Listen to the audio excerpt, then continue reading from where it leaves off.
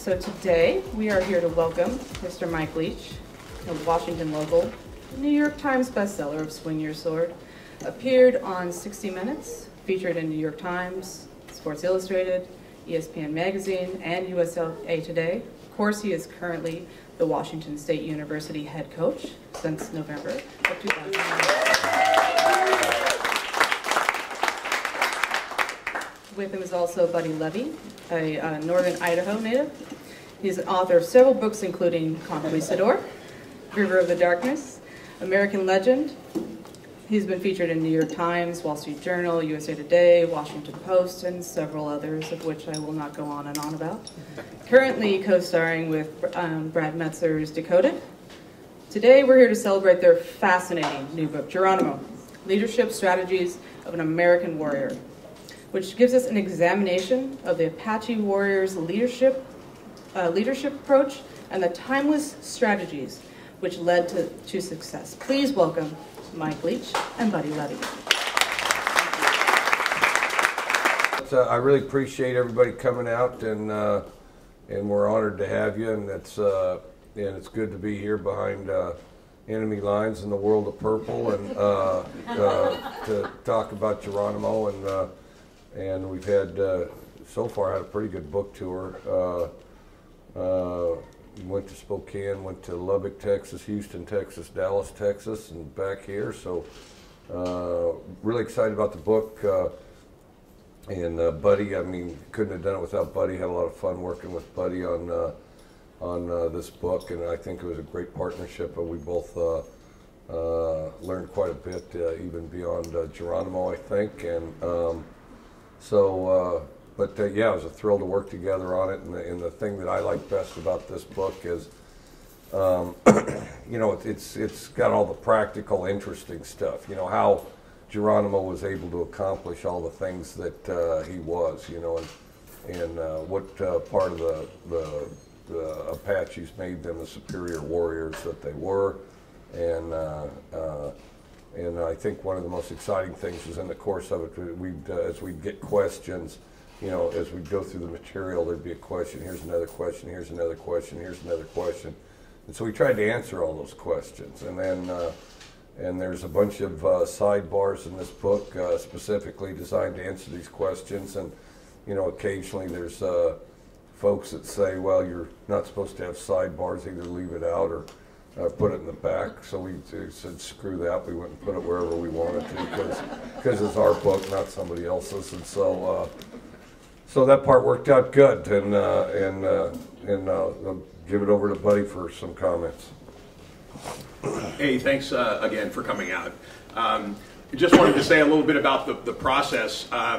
Some of you who followed Mike Leach's career and have watched him at press conferences and seen him talk know that there's a kind of circuitous nature to his discourse and to his way of looking at the world, and that was really intriguing to be a part of.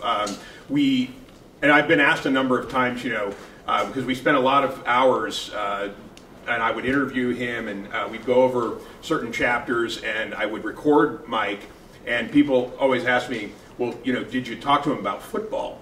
And to which I can only say that a couple times last season I thought about telling him that he might need a new punter, but I never really told him that. I figure that the football part of it is, you know, leave football to Mike and to the people that he works with on a daily basis, and tried to stick with, you know, the narrative of Geronimo. And it was a great process. I've written a number of books. This was the first collaborative participation that I've been in, and I do have to say that this was truly a collaborative effort from the very beginning, from the proposal phase to the point where we were drafting, and working with him was just a great back and forth, and a lot of inquiry, and a lot of shared interest in not only Geronimo, but history in general. And the other thing that people are a little surprised to find out is that going into this, Mike actually knew a great deal more about Geronimo than I did, because he was fascinated with him as a young child, and I came to Geronimo sort of later as I studied Native American literature at Idaho. But that said, what we want to do is just give a really brief reading and then open it up to questions from the audience, because I know you guys want to get involved and ask us what's going on. But just a few pages each from a couple parts of the book that I think might get you rolling. And I don't know, maybe should I hold it? Should I? Or I can talk really loud. What do you think? I'll make it look nice. We'll do a little both. When I was a kid growing up in Wyoming, there were cowboys and Indians. I always wanted to be an Indian. We played to see which tribe was the toughest, which lasted the longest, which put up the most resistance. And because historically the last to surrender were the Apache, I viewed them as having the highest level of achievement. The Apache offered steady resistance and held out the longest. That started my interest. Geronimo was the best of them. He possessed a kind of greatness. Greatness is well respected by everyone in all cultures. People just want to be able to see it and feel it and be in the presence of it, even if just for a short time. Geronimo personified a way of life, Geronimo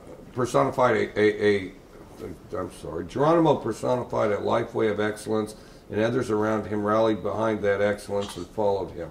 It's compelling. In his life, he was a living example of greatness, and people, even his adversaries, could feel it. I admire his commitment to being the best. He possessed a great integrity and commitment because of his pride in being an Apache. He was committed to his religion. He had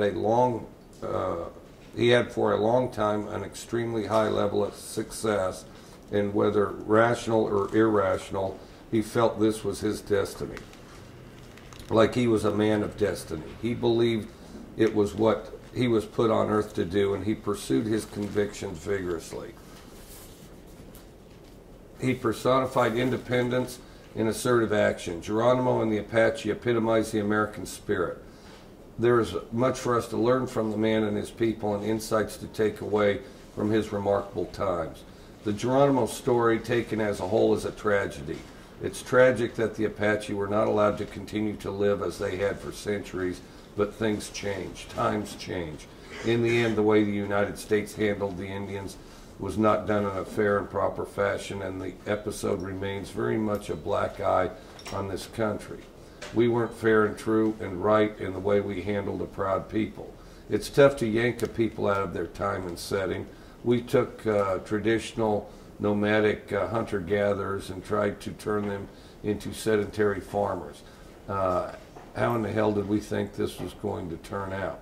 The triumph in this story, however, is in the process rather than the final destination, and the incredible feats that Geronimo and his people accomplished and how they pulled them off. I want to consider Geronimo's story and ask, what is greatness and how do we attain it? I hope you enjoyed the story, the commentary, and the lessons. One thing fascinates me about history is people, is how hard it is to pin, here we go. One thing that fascinates me about history is how hard it is to pin down. Example, the name Apache itself is unclear. It might be a Spanish pronunciation of the Zuni word Apache, which means enemy. I like that explanation because I like the idea of enemies, and the Apache had their share.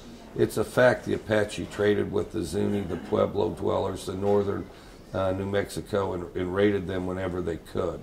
Now let's get something straight right out of the gate. The Apaches were raiders. Raiding means stealing, pillaging, taking from others what you want or need. The Greeks did it, the Vikings did it, the Huns did it, pirates did it. Let's face it, the American pioneers and settlers did it.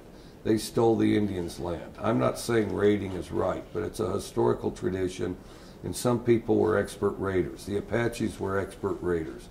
In Apache, the word raiding meant literally to search out enemy property. It's another theory that the term Apache comes from the Ute name for the tribe Awache, which means people of the mountains. My favorite explanation is the word Apache comes from the Spanish verb apachurar. You can say it however you want. That's one of these words that you have the option to say however you feel like it.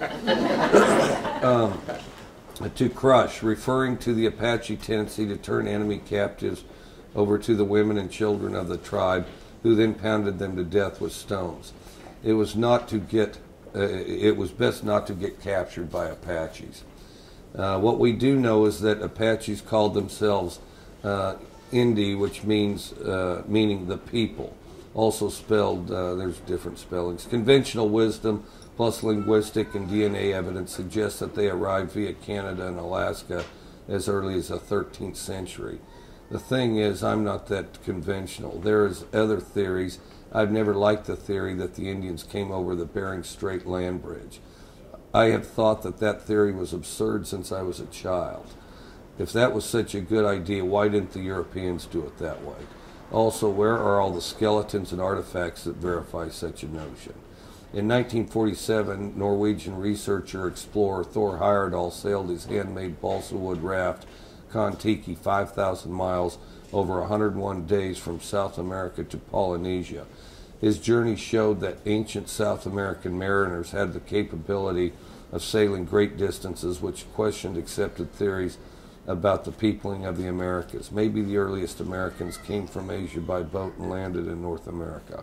Heyerdahl showed that the continent's inhabitants didn't necessarily come to North America via the Bering Strait land bridge, and may have come from a variety of directions. Anyway, before contact with the Spaniards and their discovery of the horse, the Spaniards brought the horse back to North America after it had become extinct here, but that's another story. The Apache roamed on foot, following buffalo herds, using domesticated dogs to carry their belongings with packs, towing travoy teepee poles wrapped in hides to make a kind of trailer. The Spanish conquistador Coronado named came to North America in search of the 7 cities of gold. It was probably the first Anglo to see the people, Geronimo's ancestors, wandering New Mexico in 1541. He called them Coerchos, a name he learned from the Pueblo dwellers, originally the 12 Pueblos of eastern Rio Grande and central New Mexico. Coronado said that the Coerchos were the most impressive physiques he had seen in the New World. They lived at the time off of buffalo, making their teepees with their hides, wearing their skins, sewing with thread from their sinew, making awls, knives from the bones. They made drinking jugs from the animal's bladders or intestines and relied on its blood as a sustaining beverage. Coronado was fascinated by their technique. He said they clean the large intestine, fill it with blood, hang it around their necks to drink when they are thirsty. Cutting open the belly of the animal, they squeeze out the chewed grass and drink the juice. I like that kind of ingenuity and resourcefulness. They survived on buffalo meat, eating it slightly roasted or raw. Depending on the situation, they dried the meat in the sun to make pemmican or jerky, which made it highly portable. They were proud, fiercely independent, and dangerous. You did not want to fight them, but Coronado also said if you left them alone, they were a gentle people. As we'll see with the arrival of the white man, the people, the Apache, would become less gentle. And then one thing that we provide in this book, okay, well, we point out some lessons. Be curious about everything. Read everything you can. Read everything you can find out about your obsessions. And then the Mongol warlords, basically, well, we just thought it was interesting, so we put it in our book. But basically, it's a recipe to make Mongol jerky. I once heard that 13th century Mongol lords like Genghis Khan rode around with meat under the saddles to tenderize it before they ate it. And I wondered if that was true. I also wondered if the Apache did it too. Turns out that the Mongols and the Tartars actually did, in fact, put strips of raw meat beneath their saddles. The reason was to protect their horses' skins and also to heal their saddle sores. According to Cambridge Medieval History, 1924, after a day of riding with the meat under the saddle, the meat would have been downright edible, downright inedible. rank and soaked with horsehair, horse sweat. Despite the historical truth, the lore continues that steak tartare got its name from the Tartar people in Central Asia, when in fact the dish originated in France in the 20th century, named not for the Tartars who ate raw meat, but for the sauce tartar served with it. And no, there is no evidence that Geronimo and his Apaches rode around with strips of meat under their saddles or under their butts when they were riding bareback. But they did carry their dried pemmican with them as they rode.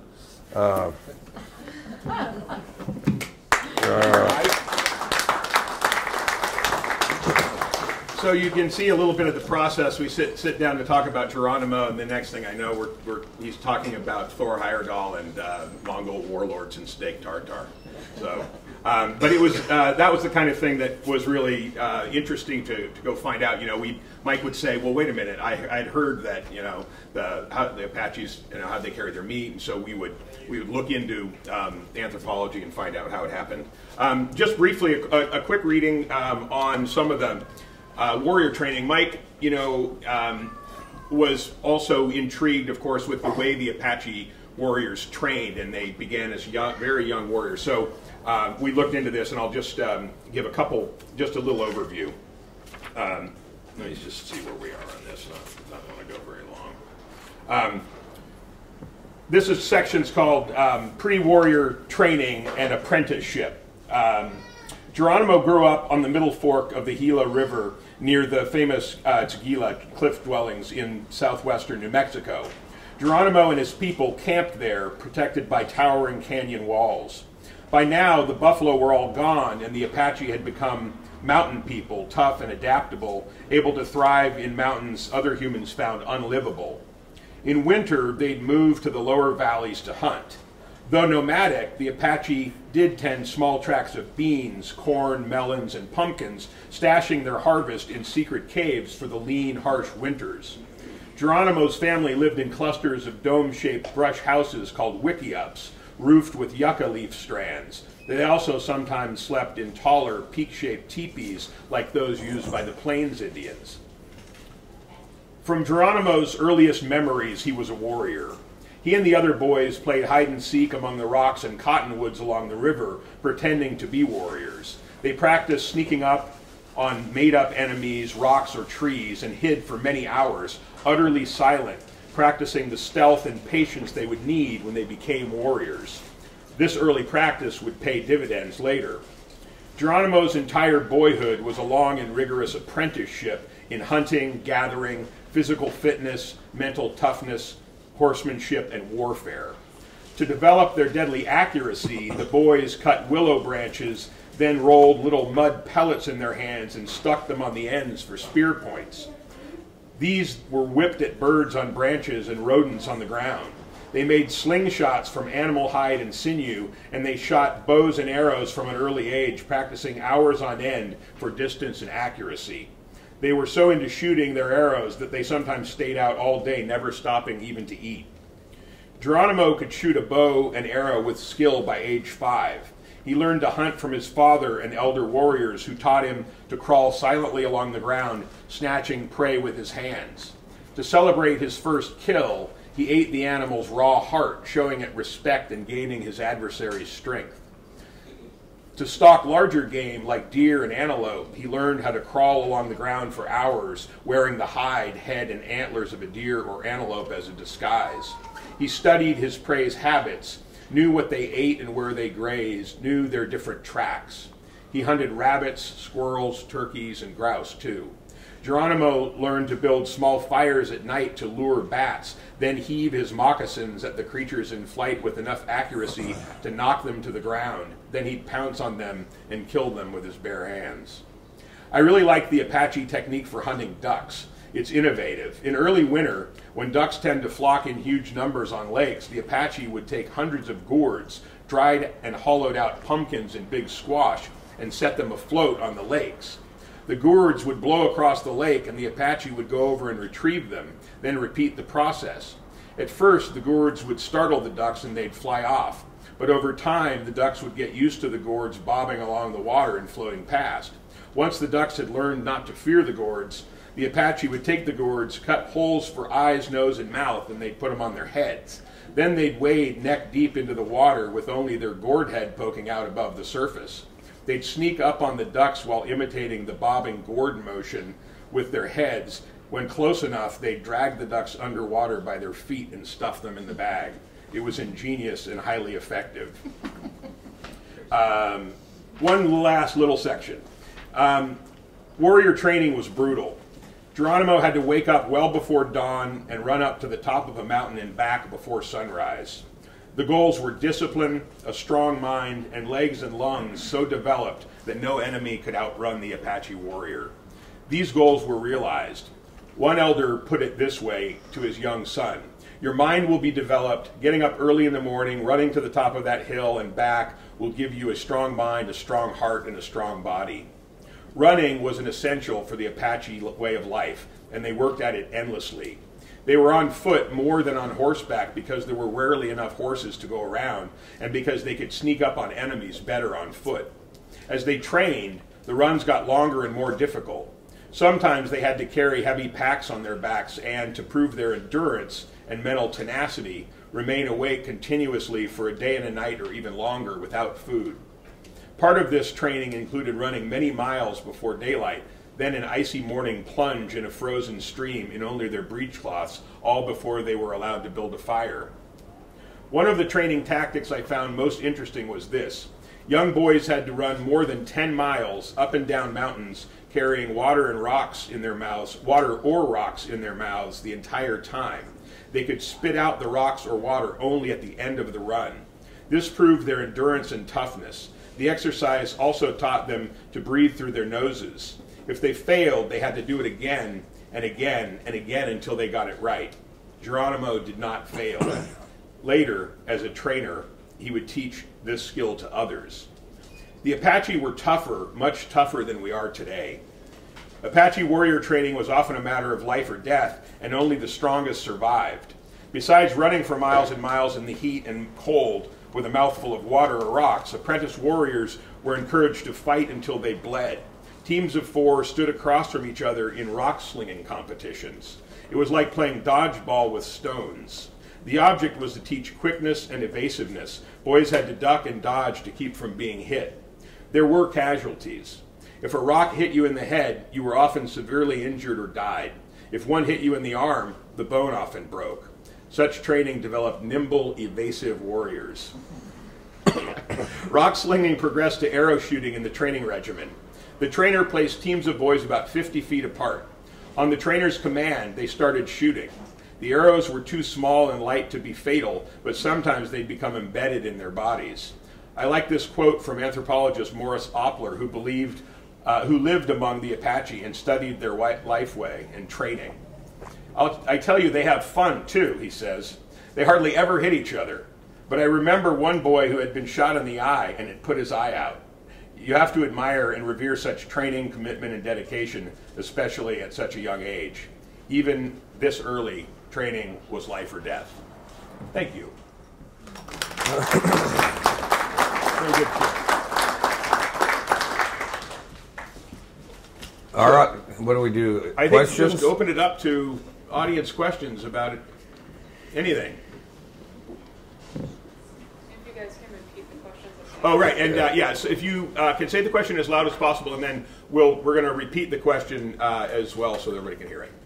So it sounds like he had to lead a lot of people that possibly weren't very motivated. How do you, as a leader, motivate people that aren't able to motivate themselves or aren't interested in that? Geronimo, how do you lead people that aren't motivated? I think the Apaches in general were pretty motivated because it was kind of a life or death thing, and they took a lot of pride in their physical conditioning and their adaptability in their environment.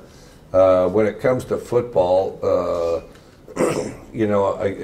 one thing I always try to keep in mind is you can't make anybody do anything they don't want to do. I can say, buddy, you have to do this or I'll shoot you. Well, I still can't make him do it. I could shoot him. Said that. I could shoot him, but I still can't make him do it, And so at some point, you have to, at times it requires creativeness, and sometimes it requires pressure, and the best is peer pressure if they feel like they're going to disappoint the group. And so you need to get your team in general motivated so that your weak links as far as motivation are going to follow, because they don't want to upset their peers, they don't want to upset the guys around them, they don't want to upset the guys that they go play video games with and the rest. And but I think a lot of it is just selling and convincing this is what's best for you. This is what's going to make you better and improve you and improve the team. And if you can't effectively sell that, then really you got three alternatives. I mean, alternative number one is, can you live with it? And if if you can live with it, ignore it. Well, if you can't live with it, can you change it? And then if you can't change it, then you got to eliminate it. So then you cut them. But that's some of what goes into it for me.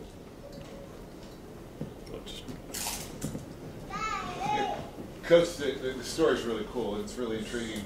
The consequences of that culture were pretty drastic, right? So how do you cross apply? Because in modern culture, workplaces, a lot of protocols, a lot of rules. It's not designed for. We're in a culture now that's not really kill or be killed. We're negotiating constantly and that kind of thing. How does it strike you to cross apply some of these lessons in a culture like ours, where it's not cool to put the kid's eye out, for instance? Can I ask the question again? Yeah, I guess the question is, how do we apply the lessons of Geronimo and his people today in different contexts? Yeah. Since the consequences were more dire then. Right. I think they want you, man. Well, let's just get that out of the way now. Well, I think the thing that I really liked about the Geronimo book in our research and stuff was first of all, when things are dire consequences, when things are truly tested, like in the Apaches' case, life or death, survival, and also between Mexico and the U.S. Efforts to exterminate them. I think that's when things are truly tested. I mean, what's the ultimate test? Well, that's a pretty ultimate test, and I think that being the case, then because of out of the motivation, the innovation that is required to overcome such obstacles and such odds, I think that's when you see, what are people really capable of? Well, I mean, they were highly motivated for obvious reasons, but if they weren't that motivated, would we really discover, how far they could travel in a day, what people really were capable of? So I do think being tested in that fashion illustrates a little bit about human potential, and then I think you can, because everybody can work a little harder than they think they can. Everybody can achieve a little more than they think they can. Everybody's a little bit better than they think they are, and when you have opportunities to see people tested in that type of fashion, I think it illustrates some of those potentials, and that's to me what really fascinated me about the book. Because I mean, there was one item after the next, after the next, after the next, where they could prevail and have a high level of accomplishment, and that being the case, well, it illustrates that we're all capable of a little more as well. Can you go into some sort of detail on the background on your research? The research, whether it was years and years ago or up till now, just kind of give us an overview of what went into your research and whatnot. Details on the background of our research. Well, in my case, my research started when I was in about fourth grade, and actually prior to that let me think about this. Second or third grade, I lived in Golden, Colorado. Okay, so and how it started was I discovered that there were libraries, and I heard, hey, you could go to a library and they'll give you a book and you can walk out of there with it. So I went to my mom. I was stunned. I said, what's this? I mean, why haven't I heard about a library? I mean, there's books. I'd like to see some of the books. She says, yeah, you can go in there, check it out, and walk out with it. And so we go to the library, and me and my sister and my mom, and I go, where's the Indian section? So we go to the Indian section. And then she goes, you can get any book you want, and I'll read it to you. Well, and so I was going to make sure I got my money's worth on this thing. I got the biggest book that I could find, and it was on Geronimo. And she would read us a chapter every night, have to specifically explain things, and so that's where my interest took off. And then I read all kinds of material on Geronimo, you know, anything I could stumble across or see, and then did that, and then in our case, working with Buddy, I mean, obviously there are a lot of interesting sources and things like that we had the opportunity to sift through the research and stuff like that, and you know, we would discuss it, go over it together. How do we want this thing shaped? Is this important? Is this not important? And there's quite a lot of material on Geronimo. At least in my case, there was more than I thought there would be. I thought there'd be quite a bit, and there was more than I thought there'd be. And then, well, yeah. I'll just on the research, just to follow up. I had written a couple of books about Mesoamerica prior to this one, so I was versed in finding all of the source material that essentially is available on a particular subject, and spending a good deal of time, you know, poring over that, compiling the central texts. And so when we started working on, from the proposal phase, I think back in 2012, I began the process of compiling essentially everything that's ever been written about Geronimo, and stacking and cocooning myself with this stuff, and then sifting through, knowing that we were trying to write a cradle-to-grave biography of the man Geronimo, with a leadership component to it, and thinking about it that way. So there's some synthesis that goes on anytime you take a fairly big story and then try to condense, I'm not suggesting the highlights, because this is fairly comprehensive cradle-to-grave biography, but you still want to, there's editing that goes into that, and figuring out like what tells the best story that is still true to the character of Geronimo, and I think to our shared interpretation of his character. So that was what pretty much my responsibility was, you know, sharing with Mike everything that could be found on Geronimo, and I think if you look at the bibliography, I think the book that he got as a second or third grader is Angie Debo's Geronimo, which was maybe until this the go-to biography of Geronimo's time. Other questions? And how are we doing for time? Good? Okay. Now, obviously, both of you have a lot of respect for Geronimo and his leadership abilities. Is there anybody today that you think or you have admiration for as far as a leader, and are there any things that are similar between the two? Leaders today that we have admiration for, I think there's a lot. I think there's really quite a few, and I think you know, you run across, you read a story or you see something. I mean, maybe it inspires you long term, and you study it more. Maybe it's kind of a short term impressive item. There's an awful lot of good stuff on nowadays. Anything from the ESPN 30 for 30s, or you know, you have Football Life on the NFL channel if you want to stay in the football thing. Growing up, the three coaches I looked at were Vince Lombardi, Bear Bryant, and Billy Martin. Billy Martin was my favorite. And then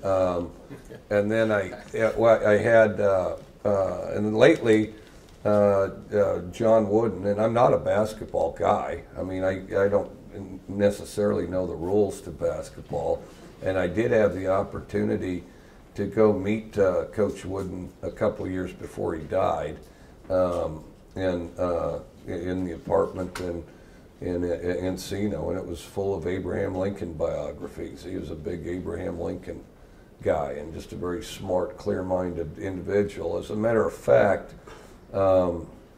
before we go to camp each season, And there's a specific one. There's been several books written about Coach Wooden. The one I read is it's called Wooden, and it's by Steve Jameson. It's kind of blue and gold. It's not a real long book, but what I like about it is it kind of organizes your thinking as you work with a group or a team to kind of achieve the same goal, and just provides a little. It's kind of almost a recipe for mental clarity. And I'll read it, and I'll read it again this year. I just made it required reading for our quarterbacks, and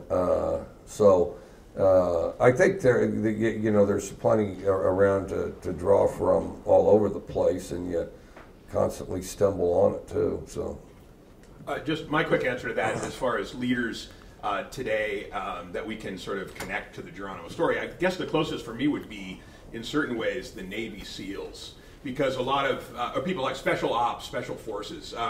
Geronimo was often working with very small teams, stealthy raiders, and he would, come in at night, sneak in quietly, do what he had to do, and get out. And it's a model. And I do have a great deal of reverence for our special forces who put themselves in harm's way in the most dangerous situations that exist, really. They're not individuals, but it's sort of the way he operated as a team leader. Coach, you kind of have, I think your coaching style would be described as aggressive and daring, maybe. I think parallels between Geronimo's state of mind and maybe your coaching style? Parallels between my coaching style and Geronimo's state of mind. I mean, I would like, it'd be fun for me to pretend or think that there is. But I think that the stakes for him were a little higher. I think that nobody's getting killed out there playing football. So I think that.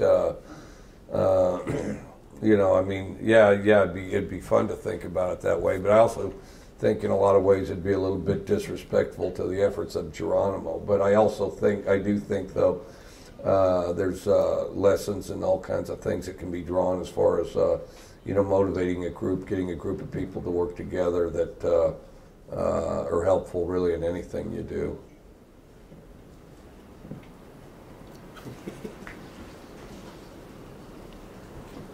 Yeah. Buddy, I see that you are employed at Washington State University. Did you guys know each other before Mike came to the school as our coach? The question is, did we know each other before Mike came to Washington State? And the answer is peripherally. Well, I knew of him, as a lot of people did, and was very pleased to find out that Mike Leach was coming to coach our football team. But we shared a literary agent and who worked with Mike on Swing Your Sword, and maybe you should tell him the story. It's a pretty good one. But so I found out about him, and then I approached him.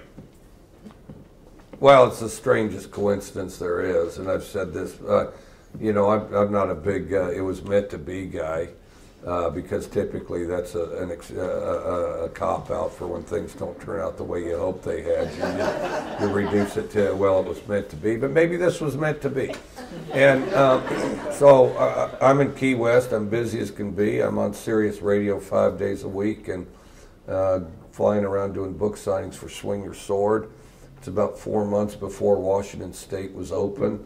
And then Scott, we self-published Swing Your Sword, and Scott was a consultant for us on it. Scott's the guy in New York, and Scott's worked with Buddy before on other books. So Scott told me about Buddy Levy. Says, I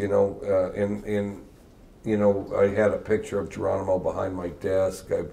Over the years, I've told stories about Geronimo to my teams and referenced Geronimo in press conferences, and so Buddy, Scott says Buddy wants to do a book on Geronimo and would like to work with you on a book about Geronimo. And so he goes, I think you guys would really hit it off, so you ought to talk. So, and Buddy had written a great book on Davy Crockett, which everybody needs to get that. He wrote a great book on the Conquistadors, and everybody needs to get that. And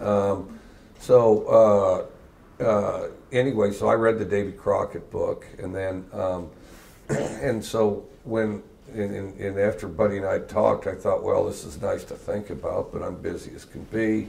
You know, these things tend to run out of steam, and I'll probably never hear from this fella again. And all I knew was that he was on the show History Decoded, and was a professor somewhere up in the Northwest, maybe Idaho, and that's what Scott had said.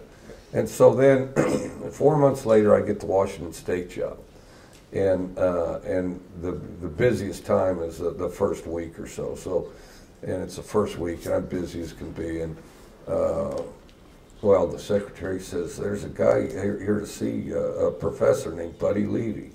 And I'm thinking, Buddy Levy. Oh yeah, the Davy Crockett guy. Well, so then we meet. Buddy Levy's a professor at Washington State. How about that? I mean, out of 120 some odd institutions that I could have ended up at, I ended up at the exact same college that Buddy Levy teaches at. And well, from there, the book really fell into place quite quickly. We'd go to Cafe Moro and have multiple hour conversations, drink a lot of coffee and tea, and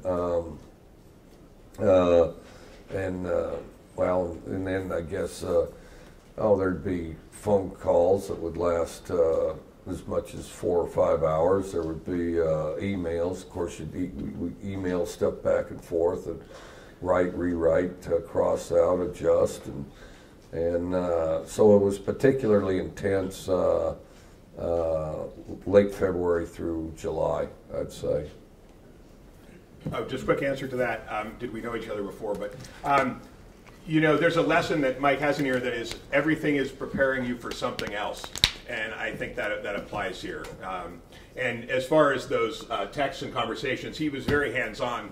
I told someone yesterday, they asked me if during the process of doing this book if I had become friends with Mike Leach, and I said, well, yeah, we're friends. I think that I've done more texting and corresponding with him since the book started than I have with my wife, which is, you know, that's either, well, you be the judge. A couple more? Okay, then. We're done. Hey, thanks so much for coming out. Yeah. Hey, thanks a lot. Great to have you guys here, and good to. There's more crimson in this store than there probably has been in here for a long time. And Jeff, go Cougs. Okay? Yep. Right now. All right, everyone, please give another hand for Mike Leach and Buddy Levy.